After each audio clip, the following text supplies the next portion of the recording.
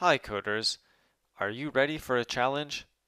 This is the Parking Reserved Challenge.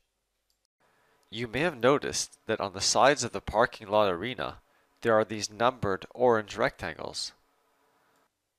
These are parking bays for the robot.